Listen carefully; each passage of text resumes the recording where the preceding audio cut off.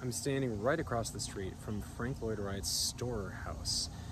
This was built in 1923 by Wright, and he used his son, Lloyd Wright, as the construction manager and landscaper. So apparently when this was first built, there was this giant jungle that sort of surrounded the house, and it was almost like this crazy structure that you'd come across in the middle of the jungle.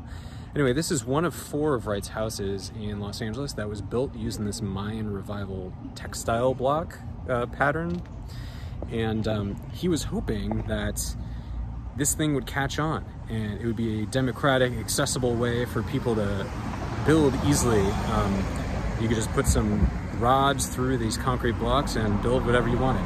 As you can imagine, you know, from the lack of people that you know that live in Mayan revival textile block houses, it never really caught on. But this building is just incredible.